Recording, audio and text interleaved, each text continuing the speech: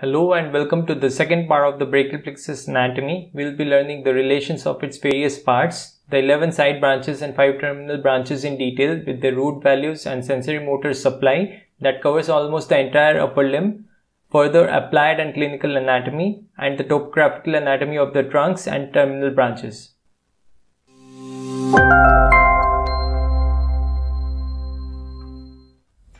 Hi, I am Dev from PlaRecon. In part 1, we saw how to draw a brachial plexus quickly, its various parts, its structural anatomy, its various classifications, its origin and detail, and the myotomes and dermatomes of the upper limb. You can find the link to the video here. Let's begin with the relations of the roots. Anteriorly the scalenus anterior, posteriorly the scalenus medius, and inferiorly the first rib form the interscalene triangle through which the roots, the subclavian artery, and the phrenic nerve traverses. Let's have a closer look. Here's the scalenus anterior, the scalenus medius, and in between is the interscalene triangle through which passes the roots of the brachial plexus, the subclavian artery inferiorly, and the phrenic nerve superiorly. In this triangle, the interscalene block is given mainly to the upper roots of the brachial plexus. The sternocleidomastoid anteriorly, the trapezius posteriorly, and the clavicle inferiorly form the posterior triangle of the neck, which is divided into upper occipital and lower subclavian triangles by the inferior belly of omohyoid. The axillary spinal nerve, after supplying the SCM, traverses the occipital triangle and supplies the trapezius. It's a donor brachial plexus nerve. The transverse cervical artery traverses the subclavian triangle and supplies the trapezius. The inferior belly of omohyoid inserts close to the suprascapular notch. Hence, traction on it helps identify the notch and the corresponding nerve.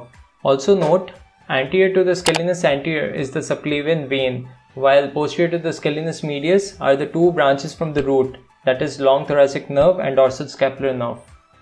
Now let's look into these two side branches of the roots in further details. They both supply muscles which act on the medial border of the scapula. The first branch of the brachial plexus is dorsal scapular nerve, which originates from the C5 nerve root. It supplies the levator scapulae, which elevates the scapula, and the rhomboides minor and major, which retracts and medially rotates the scapula. Can be remembered by R for R. The second side branch is the long thoracic nerve or the nerve of Bell, which originates from the C5, C6, C7 nerve roots, and it supplies the serratus anterior, which protracts and stabilizes the scapula. So in serratus palsy, the winging of the scapula is due to the unopposed retraction by the rhomboids. Next comes the trunks, which lie in the lower subclavian part of the posterior triangle of the neck that I just described. Moving on to the topographical anatomy of the upper trunk, the well-defined suprascapular nerve fascicles lie laterally. Just medial to it are the axillary nerve fascicles. In the middle are the musculocutaneous nerve fascicles, and medial most are the sensory nerve fascicles from C5, C6 roots. In the middle trunk, supermedially lies the lateral pectoral nerve fascicles, which also serve as donors, and inferiorly fascicles to triceps. Let's move on to the side branches of the upper trunk. The nerve to subclavius is sometimes considered as a branch from C5, C6 nerve root rather than the upper trunk. It supplies the subclavius, which stabilizes the clavicle during the movement of the shoulder and arm. The next side branch, which is the suprascapular nerve, is a mixed nerve as we saw in the previous video. The suprascapular nerve acts on the shoulder joint by supplying the supraspinatus and infraspinatus muscles, both of which insert onto the greater tubercle of the humerus.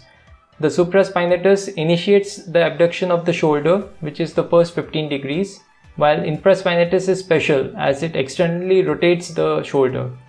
Only two other muscles help in external rotation, one being teres minor and the other the posterior fibers of deltoid. Suprascapular nerve, being a mixed nerve, also supplies sensory fibers to the acromioclavicular and the glenohumeral joints. Now let's look into the clinical relevance of divisions. In the previous video we saw that the divisions lie in the infraclavicular region. Anatomically, the upper limb can be divided coronally into anterior blue and posterior yellow, being supplied by anterior and posterior divisions respectively. Clinically, the anterior divisions are responsible for adduction, flexion, and internal rotation at the shoulder joint, flexion at the elbow, wrist, and fingers, pronation at the forearm, and all the intrinsic hand functions. On the other hand, the muscles supplied by the posterior divisions are responsible for abduction, extension, and external rotation of the arm, extension at elbow, wrist and fingers, and supination at the forearm. Now let's look into the relations of the cord. We have already seen in the previous video how lateral, medial and posterior cords are named and related to the axillary artery. The cords are located in a triangular infraclavicular space lateral to the deltopectoral groove, which is also called Chuang's triangle. As we dissect deeper through the deltopectoral groove, we'll find the pectoralis minor muscle, under which we'll first see the medial cord. Moving on to the 7 side branches from the cords. The lateral pectoral nerve is the only side branch from the lateral cord. It traverses medially, gives off a communication to the medial pectoral nerve and continues further to supply the clavicular and sternal portions of the pectoralis major muscle. It originates from the upper or rather laterally placed C5, C6, C7 nerve roots. The clavicular origin part of the pectoralis major attaches distally on the lateral lip of the bicipital groove and flexes the arm, whereas the sternal origin part attaches proximally and extends the arm. Both parts adduct and internally rotate the shoulder as muscles supplied by the anterior divisions. The medial pectoral nerve is the first side branch of the medial cord, which supplies the pectoralis minor and also the sternal portion of the pectoralis major. It originates from the lower C8, T1 nerve roots. This is followed by 2 cutaneous or sensory side branches from the medial cord. The first supplies the medial portion of the proximal arm and the second the medial portion of the distal forearm. From the previous video, we know that the dermatomal mapping of the medial portion of the forearm is C8 and arm is T1. Similarly, the posterior cord also has 3 side branches, namely the upper, middle and lower subscapular nerves. The upper and lower subscapular nerve supplies the upper and lower portion of the subscapularis respectively. That's simple. Note that the subscapularis is the only shoulder girdle muscle which inserts onto the lesser tubercle of humerus. Both of these originate from the upper C5, C6 nerve roots. The lower subscapular nerve additionally supplies the teres major muscle which inserts onto the medial lip of the bicipital groove. The middle subscapular nerve, also called the thoracodorsal nerve, supplies the latissimus dorsi. All these muscles receive posterior division innervation and adduct the shoulder. However, they all internally rotate the shoulder. And yes, the middle subscapular originates from the middle C6, C7, C8 nerve roots. This concludes the 11 side branches and we move on to the 5 terminal branches or the peripheral nerves of the upper limb. 3 of these in blue have innervation from the anterior divisions through the lateral and medial cords. They are the musculocutaneous nerve laterally, the median nerve in the middle and the ulnar nerve medially. The remaining 2 in yellow from the posterior cord with posterior division fibers are the thinner and laterally placed axillary nerve and the thickest of all medially placed radial nerve. We already know this mnemonic marmu. Let's further see the anterior 3 MMU terminal branches which are arranged in a characteristic M shape, which is very useful in identifying them intraoperatively. If you notice carefully, these nerves also have a similar pattern of origin. Musculocutaneous is placed medially and have origin from the upper C5, C6, C7 nerve roots. The median nerve is placed in the middle and have origin from all the nerve roots C5 to T1, while the ulnar nerve is placed laterally and has origin from C8, T1 nerve roots. The additional C7 contribution to the ulnar nerve comes not like this but from the lateral cord and finally through a communicating branch from the lateral root of the median nerve to the ulnar nerve. We will look into some of the interesting aspects of C7 nerve roots and the topographical anatomy of these 3 anterior terminal branches in a few minutes. Now coming back to the musculocutaneous nerve, it supplies the 3 anterior compartment muscles of arm which can be remembered by the mnemonic BBC. These are the superficial biceps brachii and the deeper brachialis distally and coracobrachialis proximally. Here's a trivia. A small posterolateral portion of the brachialis is supplied by the radial nerve. After giving off the branch to brachialis, the terminal portion of the musculocutaneous nerve is cutaneous and it supplies the lateral portion of the forearm. Now moving on to the median nerve. In the arm it gives off no branches. In the forearm, it supplies all the plexus of the wrist and fingers, except the 1½ ulnar side muscles which are supplied by the ulnar nerve. It also supplies the 2 pronator muscles. In the hand, the median nerve supplies 5 muscles which can be remembered by the mnemonic LOAF, LOAF. It includes the first and second lumbrical muscles and 3 thenar muscles. namely the opponens pollicis, the apiductor pollicis brevis, and the flexor pollicis brevis, and not the more ulnarly placed adductor pollicis. The palmar cutaneous branch, given off just proximal to the wrist, provides sensory supply to the thenar eminence and the radial half of the palm, while the terminal digital branches provide sensation to the entire volar surface and the distal dorsal surface till the DIP of the radial 3.5 fingers. Now, moving on to the ulnar nerve, it also doesn't give any branches in the arm. It innervates the flexor carpi ulnaris and the ulnar half of the flexor digitorum profundus, that's 1.5 muscles. In the hand, other than the LOAF structures, the deep terminal branch of the ulnar nerve innervates all the remaining intrinsics, including the adductor pollicis and occasionally the deep head of flexor pollicis brevis. The palmar and dorsal cutaneous branches are given off around 5 to 6 cm proximal to the ulnar styloid process, which supply the respective surface of the ulnar half of the palm, while the polar surface of the ulnar 1.5 fingers are supplied by the terminal superficial or digital branches. Their entire dorsal surface is supplied by the same dorsal cutaneous branch.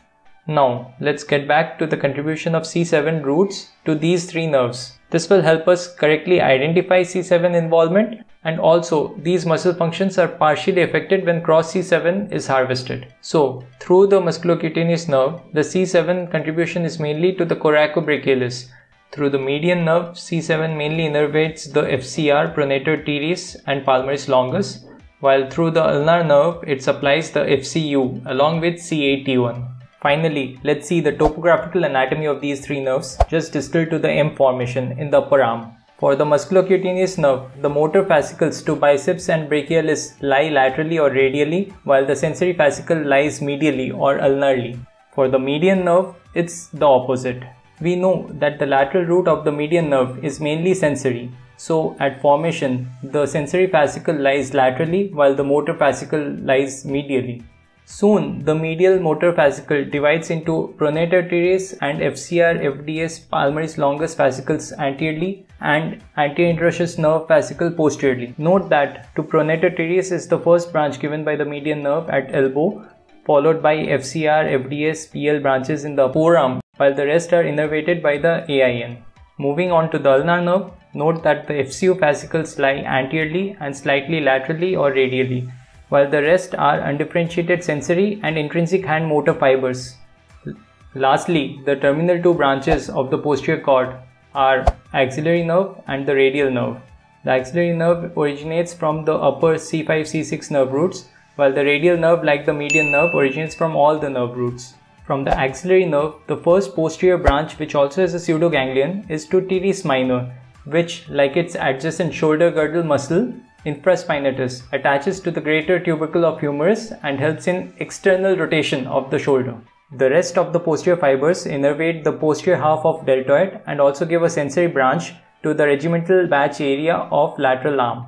Its anterior branch innervates the anterior part of deltoid muscle. The anterior part of deltoid flexes and internally rotates, the lateral part abducts, and the posterior part extends and externally rotates the shoulder. Finally, the thickest of all, the radial nerve, supplies all the posterior compartment muscles, which includes all the extensors of elbow, wrist and fingers, the supinator, the brachioradialis, abductor pollicis longus, and also a small posterolateral portion of the brachialis. It also gives off the inferolateral and posterior cutaneous nerve of arm, the posterior cutaneous nerve of forearm, and terminal superficial branches which supply the anatomical snuff box area, the radial half of the dorsum of hand, and the radial 3.5 fingers till the DIP joint. Coming to the topographical anatomy of the radial nerve, like the median nerve, the sensory fascicles lie laterally, while the motor finger flexors or PIN fascicles lie medially, and the wrist flexors, that is EC, R, L and B, lie in the middle. Also note that all the 5 terminal branches also give sensory articular fibers to the adjacent joints they traverse. Oh, that was the entire innervation of the upper limb in a nutshell. So, in this tutorial, we learned about the relations of the various parts of the brachial plexus, the innervations and the resulting functions of the 11 side branches and the 5 terminal branches, and also relevant topographical anatomy. For reconstructive purpose, grossly, for shoulder abduction and external rotation, we have to target the suprascapular nerve and axillary nerve branch. For elbow flexion, we have to target the musculocutaneous nerve branch. For elbow, wrist and finger extension, we have to target the corresponding branch of the radial nerve. And for wrist and finger flexion and intrinsic function of hand, we have to target the lower trunk, which provide motor fibers to both ulnar and median nerve. Here's my illustration of the right brachial plexus from the head end, mainly for reconstructive surgeons. If you stuck on with me for the last 15 minutes, do like the video and subscribe to this channel for more such tutorials. Also, visit us at PlaRecon.com and let's keep learning plastic surgery together.